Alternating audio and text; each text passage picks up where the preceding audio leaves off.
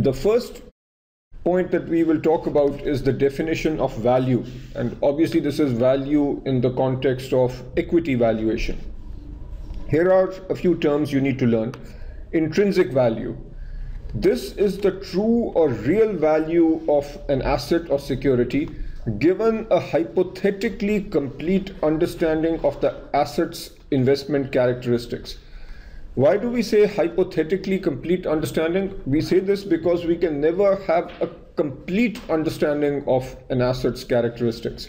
Therefore, we can never be 100% sure about the true or the real intrinsic value of an asset. But nevertheless, we can try to collect as much information as possible and come up with a value that would be a perceived value. We are going to denote intrinsic value with the symbol V. The current market price of an asset is given by P. For simplicity, we'll assume that we are talking about a publicly traded stock. So the current market price P is easily observable. In an efficient market, the price in the market will be equal to the value. So this would be a completely efficient market.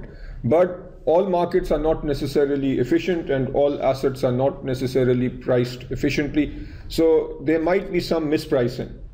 That mispricing is equal to the true intrinsic value of an asset minus the market price. Then, as I said, we cannot be 100% sure about V.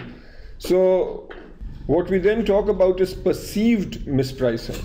This is the difference between the estimated intrinsic value and the market price.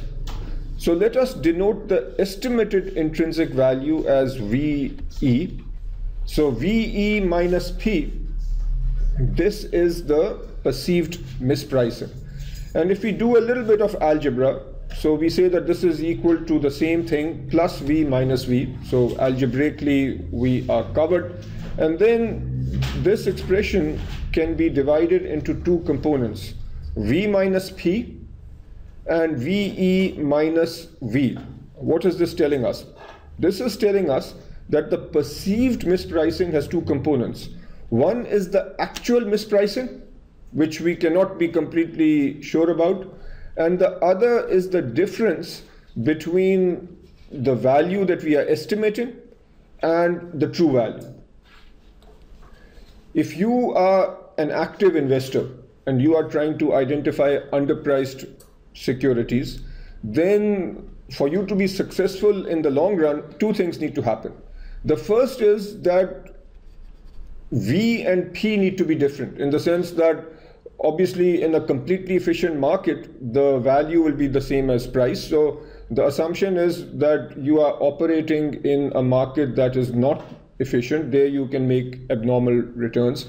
So there needs to be a difference between V and P.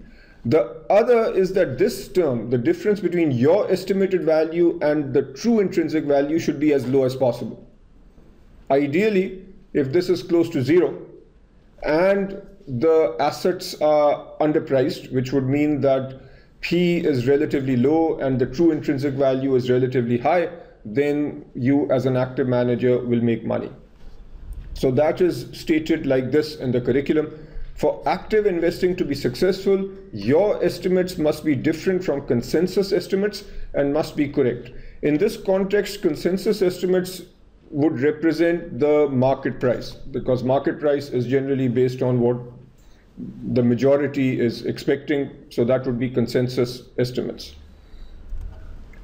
Next major point is the distinction between going concern value and liquidation value. You have seen this at level 1. When you value a security, you make an assumption that this particular company is going to go on forever. Even accounting numbers are based on going concern value. The opposite of going concern value would be liquidation value. Liquidation value is where you say that I'm going to liquidate the assets, I'm going to then settle the liabilities, and what remains is the liquidation value. You as an analyst need to know which method needs to be used in what scenario. If you are evaluating distressed securities, So these are companies that are maybe likely to be liquidated. Then does it make sense to use the going concern value or liquidation value? Obviously, it makes sense to use the liquidation value. Going concern value is what you would use when you are coming up with the value of a regular company that is expected to go on for a long time. The next important distinction is between fair market value and investment value. Fair market value is the price that one party will pay another party, where both parties are willing and neither party is being forced into the transaction. So that is called a fair market value, and one generally assumes that when stocks or other investments are trading, they are trading at fair market value. Investment value is the value of a particular security to a particular investor. As an example, if you are a large pharma company and you want to buy a small pharma company where you believe that there are considerable synergies when you absorb this particular company, then we might say that if you are the investor, you are the big pharma company, your investment value might be higher than what others are willing to pay. So in that case, note that the investment value is the value that you as a strategic buyer are placing on this investment. And it might not necessarily be the same as what other people are willing to pay for this same investment. Also, sometimes you might have real estate investments where the value can differ based on the tax rates of different investors. So when we consider the characteristics of the investor and then come up with value of a particular asset or investment, then that is referred to as the investment value.